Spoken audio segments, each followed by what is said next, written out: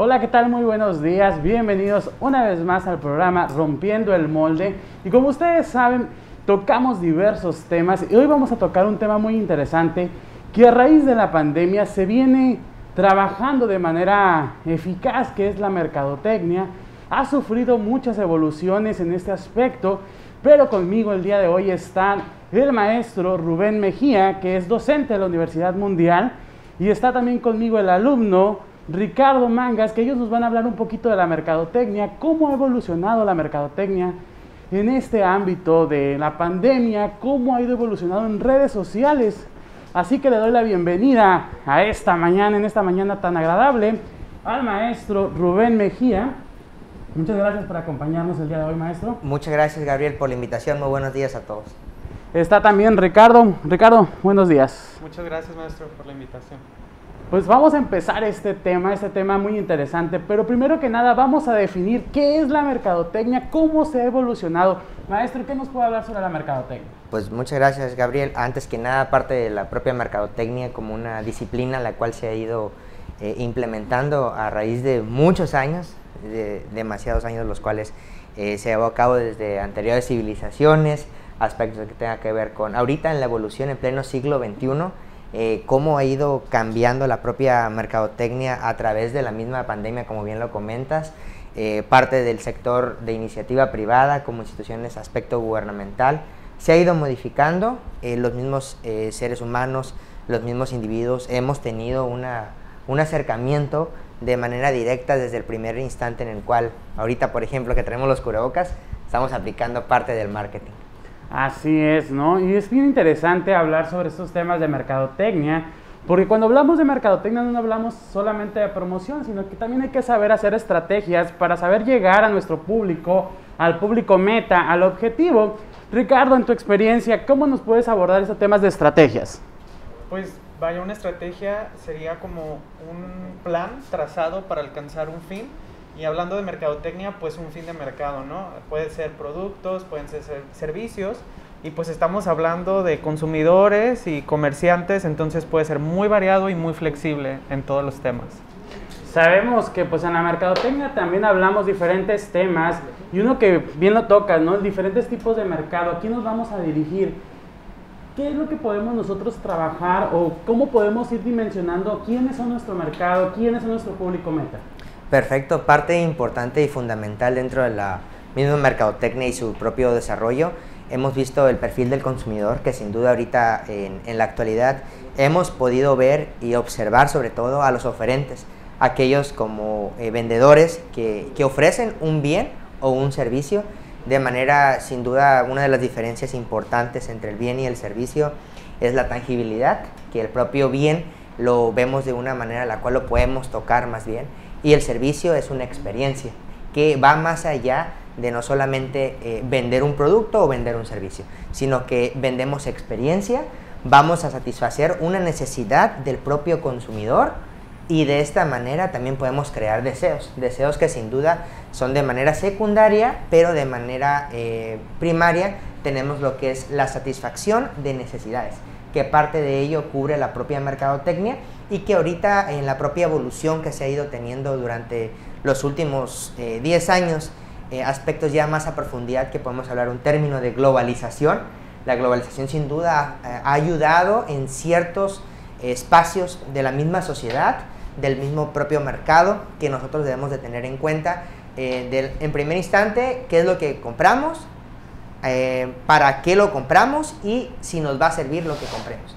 Entonces esas tres preguntas yo creo que son importantes para poder enfocarnos a un propio objetivo de la misma mercadotecnia. Así es, ¿no? Y aquí es bien importante que ahorita que lo mencionaba, maestro, en esta parte de la mercadotecnia, pero redes sociales ha cobrado un auge muy importante a raíz de la pandemia, ¿no? Redes sociales, en este sentido, pues la gente al momento de cerrarse, al momento de cerrar algún negocio, pues transformó su negocio a redes sociales. Ricardo, ¿qué nos puedes comentar sobre esta nueva estrategia que se está viviendo en redes sociales, en Facebook, en Instagram, diferentes aspectos, diferentes modalidades para llegar al público? Sí, claro, pues las redes sociales se han convertido en una herramienta fundamental para cualquier persona que aplique estrategias de marketing. Hoy en día lo vemos en TikTok, en Instagram, en Facebook, no solamente compartiendo la publicidad o compartiendo el contenido de una empresa, sino que también hoy en día las redes sociales se han adaptado y ya permiten la venta dentro de las redes sociales. Con un simple toque o con un simple clic ya podemos ir a la página de compra. Entonces nos estamos dando cuenta cómo las ventas y el marketing en las redes sociales han ido evolucionando tanto que las mismas redes se han tenido que acoplar a las ventas que se dan en ellas mismas, ¿no? Y claro, tenemos ya el clásico marketplace de Facebook que nunca ha dejado de evolucionar, nunca ha dejado de crecer, y cada vez se dan más pues políticas y estrategias para que las ventas, para que las experiencias dentro de estas redes sociales sean cada vez más seguras y pues de la mejor experiencia posible. Así es, ¿no? Maestro, tocábamos temas muy interesantes, pues esto de Facebook, de estrategias. Pues yo sé que ahorita los que nos ven a través del Canal 8, que nos ven a través de la plataforma de Facebook, pues también son microempresarios. ¿Qué estrategia les podemos dar o qué tips podemos trabajar con ellos para que vayan evolucionando sus redes sociales, sus ventas hoy en día? Perfecto, pues uno de los principales tips o recomendaciones, en primer punto, ahorita que hablábamos de las redes sociales, de Facebook, de Instagram, hay una red social que ahorita está teniendo mucho boom, lo que es parte de TikTok, si hemos visto, crea una buena evolución, una buena interacción con el mismo público. Se ha referido a diferentes tipos de mercados, los cuales se han ido evolucionando. Como primer tip que tenemos es ubicar cuál es el negocio que tú deseas instalar. Primero, lo que es realizar un estudio de mercado. En el estudio de mercado analizamos las necesidades que existen en un área específica en la cual vas a instalar de manera física o, en ese caso, como ahorita comentas, de manera electrónica. Podemos estar desde nuestro hogar, podemos estar desde una manera en la cual podemos hablar de dos objetivos importantes. El primero, de manera física o de manera online. Este aspecto, como bien les comentaba, fijarnos qué tipo de negocio, el tipo de estudio de mercado que vamos a realizar, porque ahí sin duda nos da un listado de aquellas características que nosotros tenemos para lo que es parte importante dentro del propio mercado que va evolucionando, las necesidades de los consumidores, cómo vamos a satisfacer esas necesidades y las herramientas que vamos a utilizar. Ahorita sin duda hablamos de las redes sociales, punto muy importante, pero no solamente en redes sociales, también podemos enfocarnos con la propia publicidad offline, que es sin duda importante, la publicidad impresa. Esa publicidad que nos va a servir para complementar, ahorita sin duda ha venido lo que es la publicidad digital a la reducción de costos y también el aspecto de las empresas socialmente responsables, que aquí si nos enfocamos a un punto más directo, vamos concientizando a la misma sociedad de contaminar, y aquella sociedad no es la que limpia más, sino la que contamina menos, entonces la que ensucia menos. Entonces, de ese aspecto, primero, punto número uno, como bien les comentaba, ubicar el negocio, ver qué estrategias, lo que es la combinación de publicidad online y publicidad impresa, que es importante online y offline, y sobre todo es realizar un estudio de mercado. No podemos ingresar a un negocio, al propio mercado, si no realizamos este estudio. Un estudio que sin duda debemos de dedicarnos a los expertos en ese aspecto, a los mercadólogos, los cuales tienen la propia capacidad, el propio conocimiento para llevar a cabo un propio negocio. Así es, ¿no? Y esto es bien importante, hacer ese estudio, este análisis, para que podamos llevar nosotros a cabo pues nuestros objetivos, ¿no? Que nuestros objetivos es ser redituable, que nuestro negocio sea redituable y pues realmente llegar a lo que nosotros tenemos planeado, ¿no? Ricardo, en tu experiencia como alumno, has hecho prácticas, servicios, ¿qué es lo que más ha denotado pues el trabajar en la mercadotecnia? ¿Cuál es la herramienta más que se utiliza ahorita hoy en día?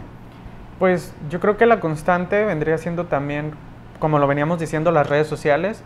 Creo que es una herramienta ya hoy en día, no nomás es un medio de entretenimiento. Cada empresa en la que me ha tocado apoyar, sea en prácticas o en servicios, tienen una estrategia para sus redes sociales, tienen una estrategia para su publicidad impresa, como mencionaba el maestro. Entonces, creo que estas dos, las redes sociales, el medio digital, y también el medio local, no dejarlo de lado, trabajar en conjunto las redes sociales, el medio digital y el medio impreso a la hora de hacerlo local. es algo que siempre cada empresa tiene una estrategia para ello. Y pues es muy interesante ver cómo, a pesar de que son dos cosas que se van repitiendo, nunca se repiten de la misma forma. Cada empresa tiene una estrategia, diferentes objetivos y diferentes maneras de alcanzar esos objetivos. Así es, ¿no?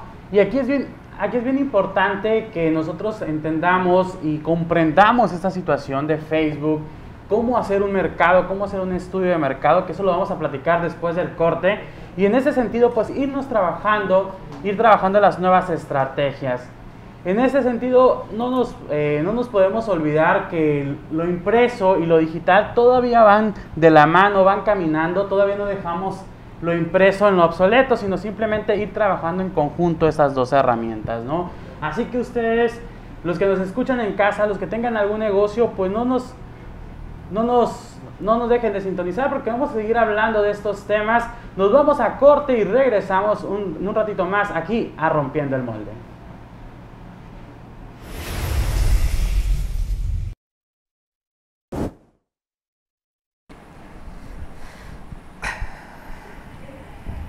Y estamos de regreso aquí en Rompiendo el Molde, y en esta ocasión me acompaña la maestra Mirna Alucano.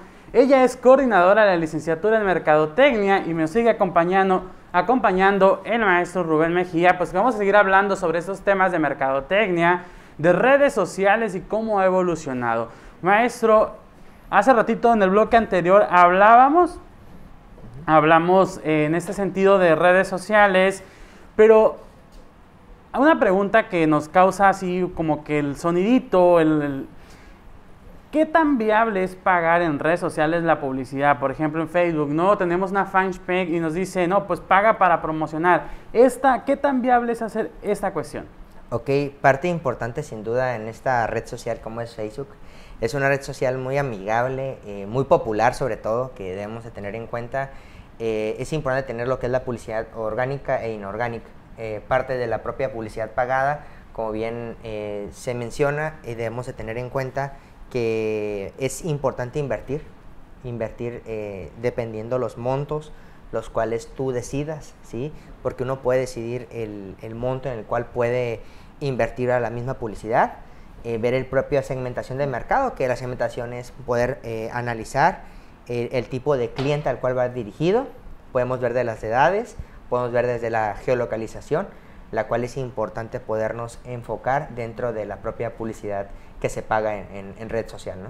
Así es, ¿no? Y aquí es bien importante que pues aprendamos nosotros, los que tenemos a una fanpage o que tenemos alguna página, pues trabajar en ese sentido y dar la publicidad adecuada para nuestro negocio.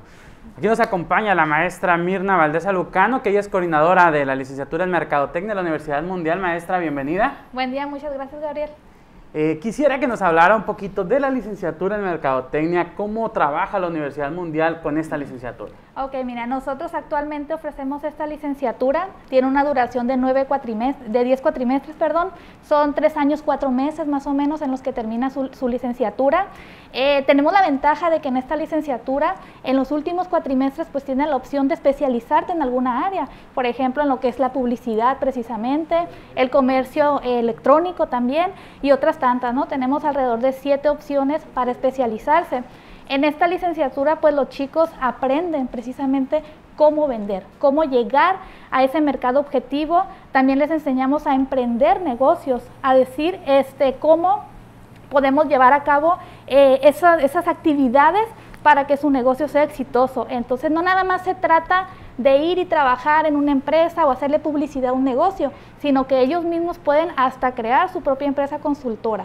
Vemos ahora sí que temas de todo tipo, un poquito de lo que es la propia administración, vemos un poquito lo que es todas estas cuestiones de mercadotecnia, del recurso humano, de cómo manejar el recurso para cuestiones de promociones. Así es, y eso es bien importante, ¿no? Esa palabra de manejar el recurso, saber manejar el recurso, porque muchos no tenemos la habilidad pues para manejar los recursos y pues tenemos que aprender a hacer esta parte. El maestro nos podrá hablar de su experiencia, usted como exalumno de la licenciatura de Mercadotecnia, hoy docente de la Universidad Mundial. ¿Qué nos puede platicar acerca de su experiencia tanto como exalumno, como egresado y como docente de la universidad? Perfecto, Gabriel. Pues parte de poder egresar de la misma alma mater de la Universidad Mundial he tenido la oportunidad de estar participando, colaborando y trabajando para iniciativa privada, también para institución gubernamental, que sin duda ha sido fundamental dentro del propio pues, desarrollo profesional, y actualmente como docente he tenido pues, una muy buena experiencia por parte de los alumnos, del personal académico, por parte del personal administrativo, que en la propia Universidad Mundial de una manera ha podido encaminar a lo que es este recorrido dentro de la misma vida, de la misma trayectoria profesional, y que también vamos sumando esfuerzos para poder colaborar de manera personal con la misma sociedad, que sin duda este vínculo la misma Universidad Mundial lo menciona y lo trabaja. Es una universidad humanista que ve por el ser humano, ve el lado en el cual podamos trabajar desde un individuo hasta miles de individuos, los cuales pues tenemos diferentes características, diferentes cuestiones que de manera personal, y esto lo vamos a complementar con la parte profesional. Eso ha sido muy importante en lo personal para su servidor. Así es, ¿no? Pues el trabajar, como bien lo menciona, la universidad tiene una filosofía humanista que siempre estamos buscando ayudar a los demás, ¿no? Y en esta área, pues, de la mercadotecnia, es irlo trabajando también de esta manera, ayudando, trabajando, pues, la promoción, trabajando la publicidad y dándonos pie a esta experiencia. Maestra, hablábamos, pues, hace poquito de redes sociales. Sé de la universidad, pues, nos pueden seguir a través de la Facebook, a través de Instagram, @Universidad Mundial, y pues pueden ver todo lo que hemos estado haciendo, todo lo que hace la universidad, para que los alumnos pues sepan y conozcan qué es lo que hacemos en las aulas, qué es lo que hacemos en la universidad. Platíquenos un poquito de las modalidades que tiene la universidad. Sí, mire, bueno, actualmente la Universidad Mundial tiene la ventaja de que los estudiantes pueden cursar su licenciatura en modalidad presencial, la tradicional que ya conocemos, en modalidad en línea, o bien modalidad mixta, que es una combinación de ambas modalidades, e igual con la opción a terminar en 3 años, 4 meses su licenciatura. Como mencionaba el maestro Gabriel, y haciendo un poquito la reflexión de este tema, al igual que lo hace cualquier otra empresa, la Universidad Mundial pues también cuenta con estas redes sociales y estos apoyos pues que nos ayudan a difundir lo que estamos haciendo y lo que le ofrecemos a la comunidad. Tenemos pues la página de Facebook, de Instagram, y también la página web de la universidad, que es www.universidadmundial.edu.mx. Igual también tenemos una aplicación, entonces los invitamos a descargarla, se titula Universidad Mundial. Así es, ¿no? Y esta aplicación está disponible para cualquier teléfono Android o iOS, pues ustedes la pueden descargar sin ningún problema. Maestro, platíquenos también un poco como alumno, ¿cómo vivió esta parte de la Universidad Mundial? ¿Qué fue lo que le dio? ¿Qué herramientas le dio para poder llegar hoy a ser un gran mercadólogo? Pues parte importante y principal en el desarrollo como alumno en la misma universidad, me dio las herramientas para poder afrontar la misma vida, la cual dentro de la trayectoria de crecimiento profesional me dio esa libertad también de poder tener el lado con acercamiento a las iniciativas privadas, a las organizaciones. Sin duda por ahí tuve una experiencia muy importante tanto en prácticas profesionales como en servicio social. Una organización muy importante aquí en Baja California Sur y también en México, que sin duda me dio la oportunidad de conocer y de aprender de las diferentes personas que yo prácticamente me desenvolví, y que la misma universidad, como bien te comento, esta libertad, ese respaldo que la universidad ha podido fortalecer, yo creo que fue muy importante para su servidor adquirir esa experiencia. Sin duda la experiencia es lo que nos ayuda mucho a cada uno de los seres humanos, y parte también el poder crear la concientización del mismo cuidado de la misma sociedad, el poder cuidar a la comunidad, el poder también el lado del altruismo. Sin duda también forjó bastante la universidad, ya que dentro de las actividades que realiza la universidad se realizan actividades en pro y beneficio de la misma comunidad en la ciudad de La Paz y en el estado de Baja California Sur. Ha sido la verdad fue muy buena experiencia, y seguirá siendo, yo creo que hasta los últimos tiempos que tenga vida, ¿no? Así es. Así es, ¿no? Y es muy importante que nosotros aprendamos a esta parte de la mercadotecnia, y como bien lo mencionaba la maestra, redes sociales, trabajar esta parte. Maestra, sus alumnos, pues en modalidad mixta o en modalidad presencial, han trabajado en diferentes proyectos. ¿Cómo qué proyectos nos puede mencionar que han trabajado?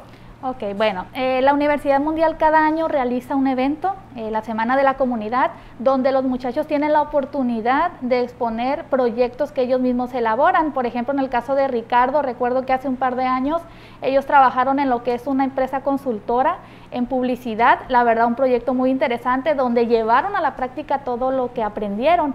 Aquí no nada más se trata de que ellos aprendan la teoría o estén en un aula, sino de salir, de vincularlos con el entorno laboral a través de este evento que hacemos cada año, donde se invita a toda la comunidad y también a través de lo que es el servicio social y las prácticas profesionales, como bien mencionaba el maestro. Entonces tenemos esa oportunidad, los chicos tienen esa oportunidad que creo no en cualquier institución se tiene, abrir las puertas de una empresa, sea pública, privada, y que nos dé la oportunidad de que ellos practiquen y que vean que realmente lo que están aprendiendo en el aula se está llevando a la práctica, les va a servir para su desarrollo profesional, maestro.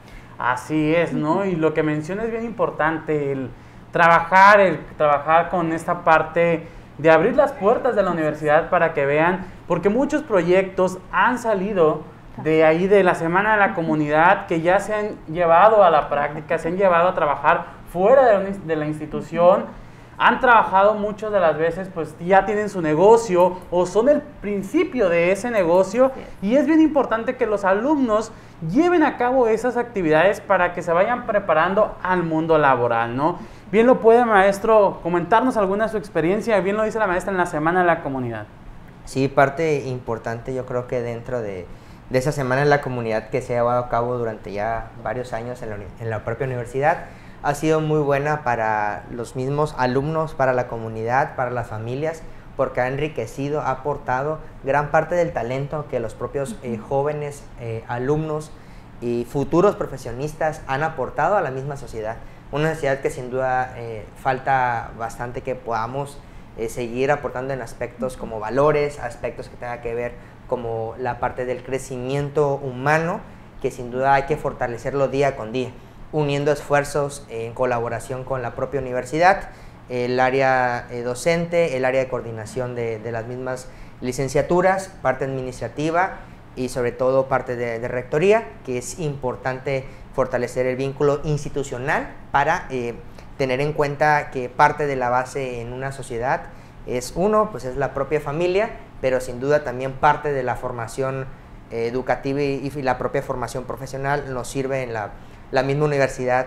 Ha forjado, la verdad, grandes talentos aquí en la ciudad de La Paz. También está el campus Los Cabos, pero sobre todo en Baja California Sur y en México, que ha sido muy importante para la propia Universidad Mundial y para cada uno de nosotros, en ese caso como docentes, que tenemos la experiencia, el acercamiento con los propios alumnos y tenemos el día a día, el diario vivir, que sin dudas es una de las mejores experiencias. Aprendemos de los alumnos aprenden de nosotros, realizamos una propia retroalimentación, que sin duda eso es importante, yo creo que en todos los seres humanos y sobre todo el lado humano, que esa es la base fundamental en toda sociedad y en todos los lugares donde nos encontremos. Así es, ¿no? Maestra, antes de que nos vayamos de esta gran plática que hemos tenido el día de hoy, aquellos alumnos que quieran estudiar la licenciatura en Mercadotecnia, ¿qué mensaje les da? Bueno, los invitamos a acercarse con nosotros, como les decía, en las redes sociales, en nuestra página de internet pueden encontrar toda la información, pero igual con toda confianza pueden acercarse a las instalaciones de Universidad Mundial. Ahí, sin ningún compromiso, les brindamos la información de la licenciatura. Todas las dudas que tengan, los cuestionamientos, los pueden plantear ahí con nosotros y podemos apoyarlos. A veces llegan los estudiantes sin saber exactamente qué es lo que quieren, pero al ver qué es lo que ofrecemos, qué materias, qué tipo de prácticas van a realizar, es cuando se motivan. Entonces los invitamos a que nos visiten y estén al pendiente ahí de nuestras redes sociales. Así es, muchísimas gracias, maestra Mirna. Gracias. Maestro Rubén, por acompañarnos esta mañana y hablar un poco de este tema. Les recuerdo que pues, nos pueden seguir por redes sociales, @Universidad Mundial en Facebook e Instagram, y si ustedes quieren que toquemos un tema en específico, que traigamos algunos de esos expertos aquí a este gran programa, pues no duden en mandarnos un WhatsApp. En redes sociales está nuestro WhatsApp, o nos mandan un inbox o un mensajito y con gusto podemos atenderlos. Esto ha sido todo por hoy. Nos vemos en el siguiente programa. Le agradecemos al Instituto Estatal de Radio y Televisión y a la Universidad Mundial por hacer posible este programa. Muchísimas gracias. Nos vemos pronto.